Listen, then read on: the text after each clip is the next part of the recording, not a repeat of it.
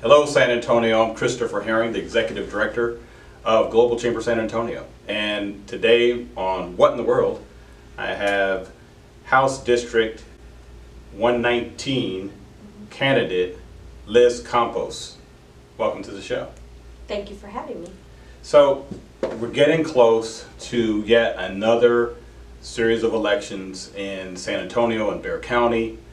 We have candidates who are in the runoff for the respective offices, and Liz is actually competing for a position to be the representative for a very historic part of our landscape. Can you tell us about what this district represents, Liz?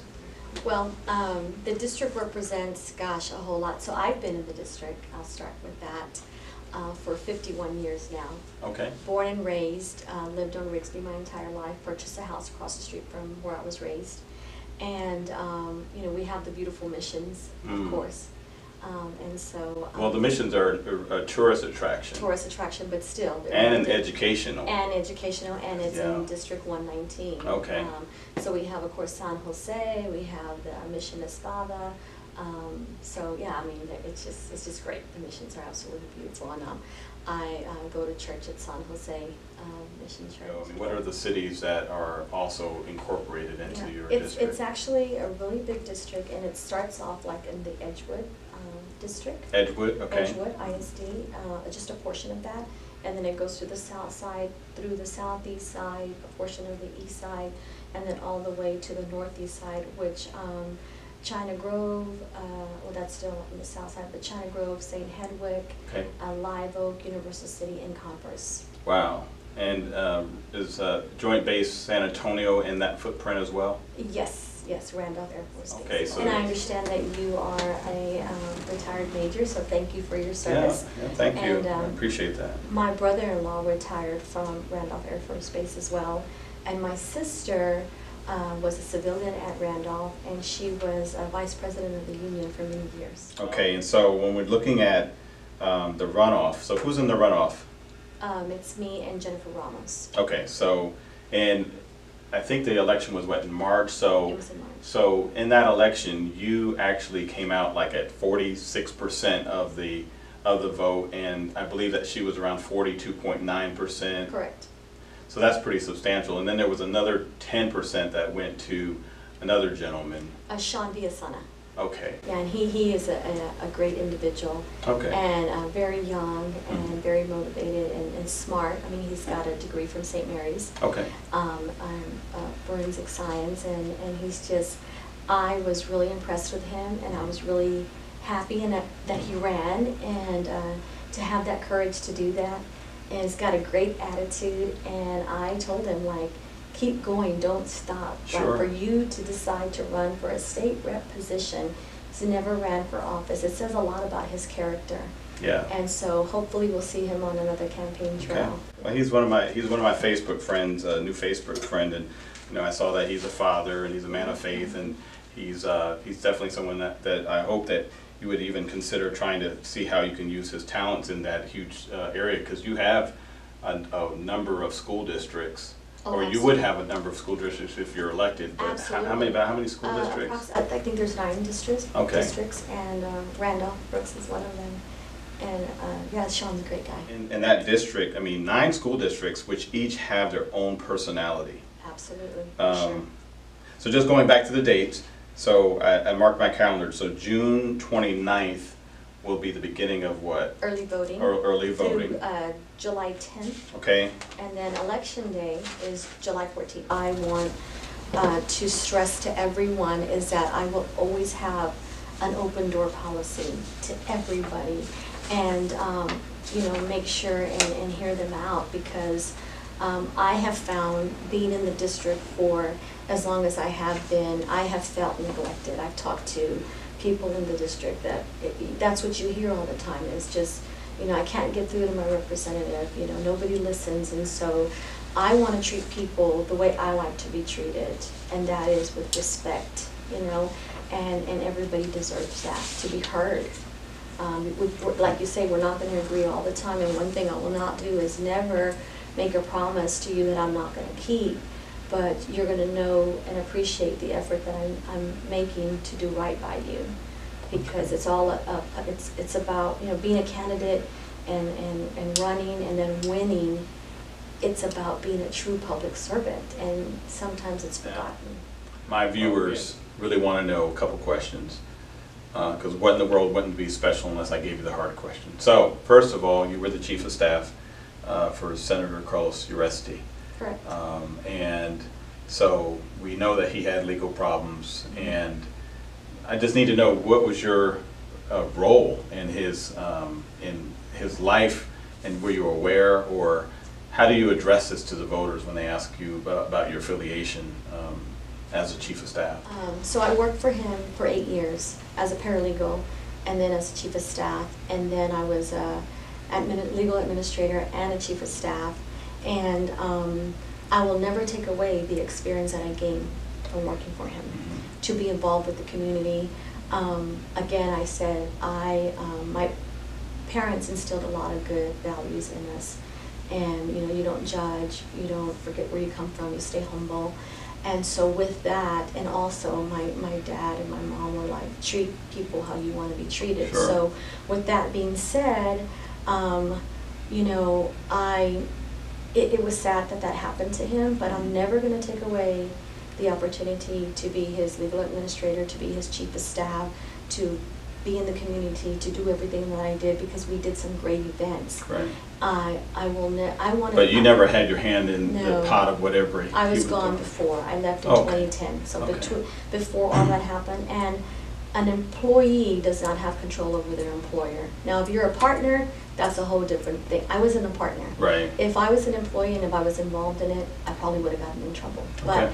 you know, I like to treat people the way I like to be treated, and you know, he did a lot of good for the community when he was a senator. He did wonderful health fairs for seniors, backpack events, all kinds of Yeah. things. So I'm not going to kick somebody when they're down, because it's just not my demeanor. Okay. And I'm not going to forget the good, but I do not condone corruption, and I was not involved in it. And if anyone has any questions or concerns, I'm open to it. I'm Okay. very honest, I'm very upfront, Yeah. and yeah. So I'll give you the second hard question, then. What differentiates you from your opponent? I come with a clean slate. Okay. I'm you know, strong, A clean slate. clean slate. Okay. Okay. I'm a strong, independent, hard-working Latina, and I'm self-made, and I stand strong and I stand alone. Okay. I'm not in anybody's pocket. I'm not affiliated. No one dictates to me what to do or what not to do.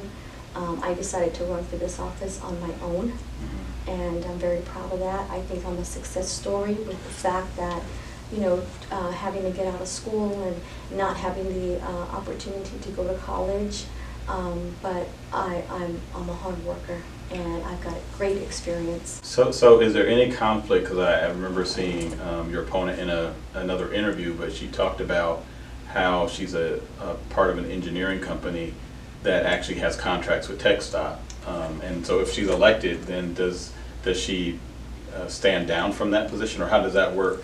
I don't think that there's any regulations that make her have to step down, so she can continue to be a state rep and still work for this company, half engineering. So I will tell you, when I ran against her in 2011, the reason I ran against her is because, and this is her story. So that's not a conflict of interest, is what you're saying. No. So you can be working with a Texas contract and then also be the representative. Well, I think that you may have to like recuse yourself and not be so involved, but she's done it regardless of the rules, and it's just true, you know.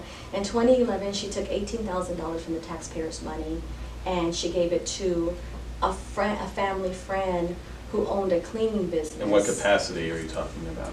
When, What position you said? oh, I'm sorry, when she was a councilwoman. She Okay. gave $18,000 to a family friend who owned a cleaning business for catering. Oh. Okay, that was one thing. And then she was working for WellMed. Okay, she's getting paid a decent salary. She was making sure that WellMed got contracts from the city. And then there was an ethics file complaint against her for that. And she stepped down, she resigned from WellMed. And my thinking is, If you didn't do anything, why did you step down? So the Ethics Commission gave her a slap on the hand, and that was in 2011.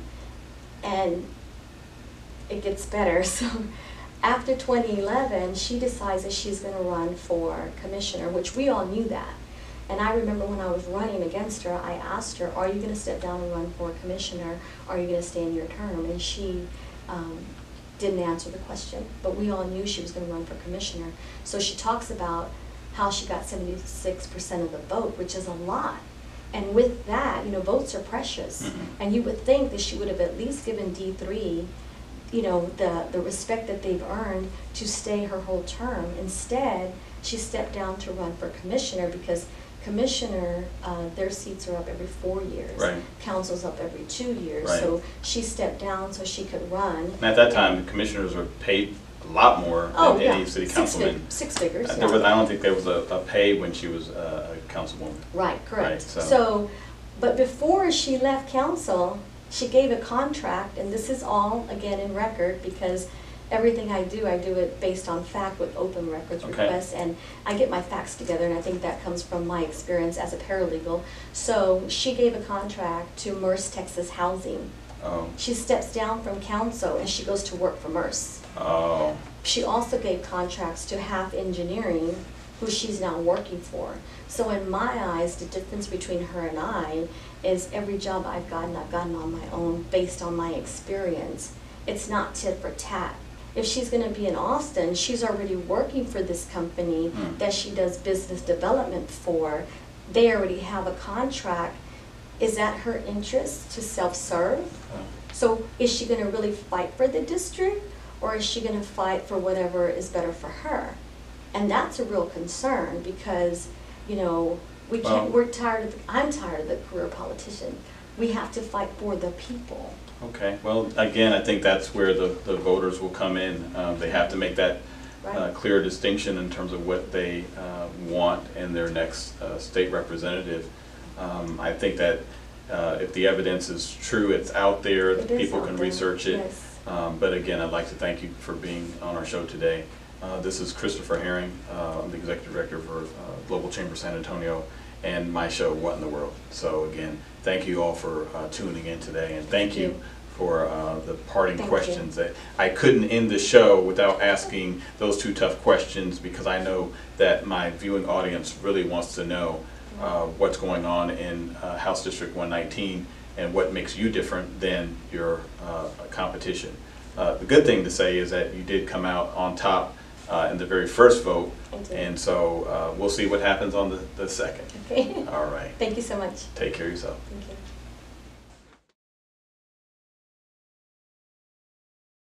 Election day will be on July 14th, and really, I tell people, you know, why we're doing What in the World, focusing on our political processes, because everything that happens with business really starts with our vote.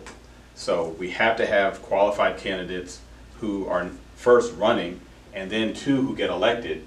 So then that way, when the business community, in this case, will be going to Austin, we can know that we have the support of at least talking through issues, not saying that our elected officials will always agree with the business person, but at least we have an open door to communication. My campaign headquarters is 210-610-9300. If you have any questions or concerns, please contact me at the campaign headquarters or through Facebook Messenger. I will be available and answer any questions you've got. And don't forget to vote on July 14th for Liz Campos. Again, What in the World wanted to make sure that we inform our voters, and you know, we've had other political candidates on our show simply because they asked to be, and I do believe that having good information is what our voters need. I also say to those who are running, you can reach out to me just the same. So thank you again, Liz, for your time today. What in the World is really brought to you by Global Chamber San Antonio. I'm the Executive Director, Christopher Herring, and again, I look forward to visiting with you